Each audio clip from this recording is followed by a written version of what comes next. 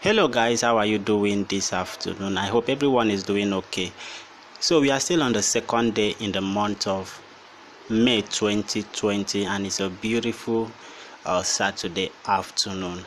I quickly want to share this gist with you guys because I already knew that it's either this is going to happen. Okay, so what am I saying? I'm talking about the controversial journalist Kemi Olunloyo, who is missing on all her social media platform. Okay, so this include her Facebook, Instagram, and Twitter account. Well, for now, I may not really tell what's going on, but definitely it looks some kind like a ban. Okay. Because the Kemi I know, she's should I say she's a troublemaker when it comes to social media. Okay, she's always controversial. So this is coming after Kemi, who turned pharmacist, according to her, took to her social media account to peddle unfounded rumors that the leader of IPOB, Mazi Nnamdi Kanu, was dead. So subsequently, a social media feud ensured between the entire journalists and the IPOB group members.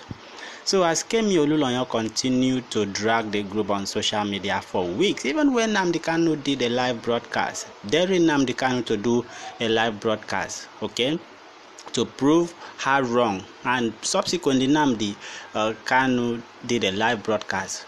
That was on Wednesday, April 29. So when Nnamdi Kanu did the live broadcast on Facebook, okay, actually it put an end to all the dead rumors. I really don't know how she got such rumor from, and it was trending on social media, putting panics between IPOB members. So putting an end to all the dead rumor. So personally, me, I thought this was going to happen. So Kemi started another speculation that the person who did the broadcast was Nnamdi Kanu's clone, as the real Nnamdi Kanu was dead. She did not relent effort. She continued. Personally, like I said, before now, I usually have regard to that lady, and I told her I stopped having any regards for her because of the dead rumor. Well, for what I see, it's always a guesswork, because when she talk about a high-ranking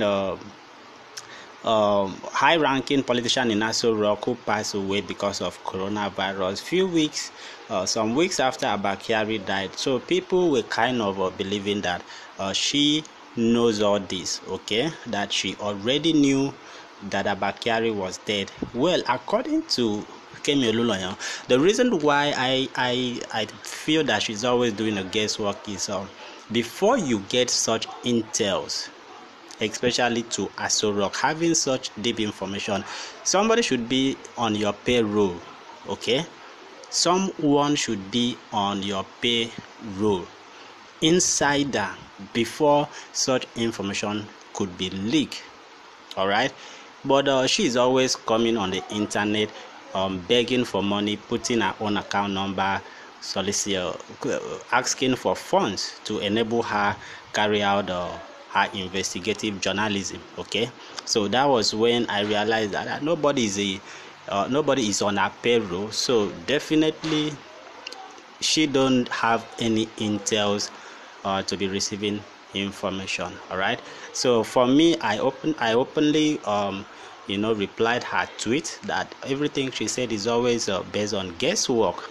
Well, I'm not a member of IPOB, but whatever the case may be, consequently the journalist has reportedly been blocked. If you go to our Twitter handle, you can see all her tweets.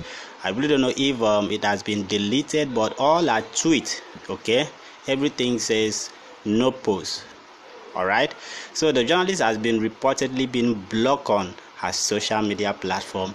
So as at the time I'm giving you this story, you can check it out yourself. Okay, search for her on Twitter, on other social media network. You will see what I'm talking about. All right, so let me know what you think on the comment section below. So don't forget to subscribe, and also click on the bell icon so you get notification whenever we have stories like this to share with you guys. All right, see you guys in another video.